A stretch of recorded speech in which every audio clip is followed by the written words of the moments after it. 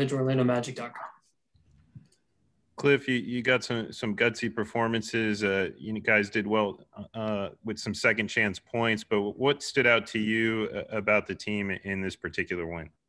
Well, first of all, our defense. I mean, we had 48 deflections, which is, it just shows effort into the ball. The ball pressure. And then, the guys that to me stood out, James Ennis, obviously, with his defense and his shooting.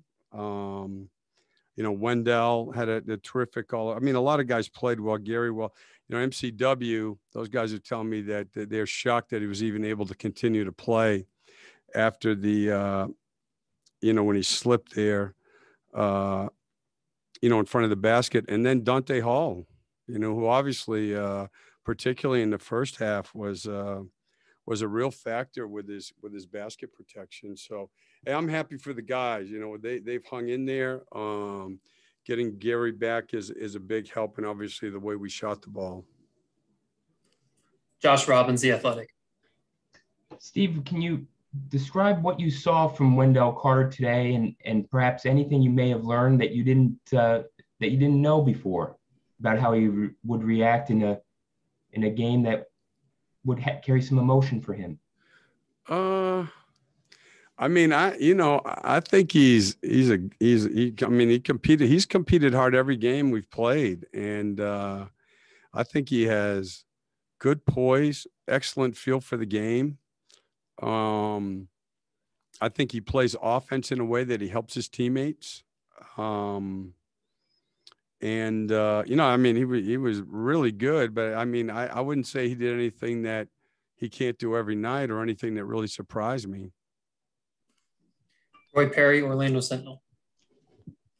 Steve, Wendell talked last after the loss to the Spurs about how the team needs to learn how to win. I'm just curious, what steps do you think you guys took tonight toward that end and kind of learning how to play together and be successful? Well, we had 29 assists tonight on 44 baskets and only 7 turnovers. That's a big part of it. And then I would say, without watching the film, we were much more organized on defense. Obviously, we had some trouble with Vuce, and Levine in the fourth just got going. But we did have, again, Wendell was in the middle of it, but we had a good double team, up 8 where Mike came in and stole the ball, which was, a big play for us. So I would say those things. Josh Robbins. Steve, before the game, you said it would be difficult to coach against Vuce. How did it turn out for you? Well, the difficult part is getting to him, deciding what to do on his post-ups, because as you guys know, if you play one-on-one, he's normally going to score. And if you go and get him, you're going to give up an open shot, be it a cut or a spot up 3. And then obviously early in the game, it's just his feel for the game, his ability to, say, use a pick and a flare to get to an open area. And it's a difficult cover.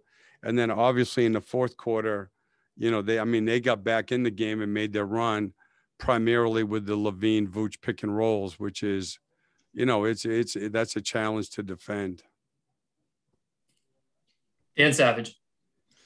Cliff, Dante's only been here for seems like a matter of hours, and you talked he'd have to learn a lot on the fly. Does his performance exemplify how much you can do if you just bring effort and focus on the defensive end?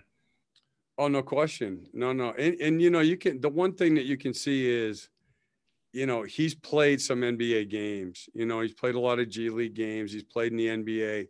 So he has he has an idea of what's going to occur and what's in front of him. And he understands coverages and things like that. But he played with a lot of poise and obviously basket protection, running the floor. But that, that's supposed to be his thing, protect the basket, play with great energy. And he certainly did that. We'll wrap things up with Roy Perry. Steve, how pleased have you been with the way that Cole has sort of gotten to the basket more as he's, reacclimating himself to getting back into playing condition? Tonight was by far his best game. And, you know, like for me, again, we have to remember he's a rookie. He didn't get summer league. He didn't get September workouts. He was playing, you know, if you go back before he took the injury, he had been playing better and better and better.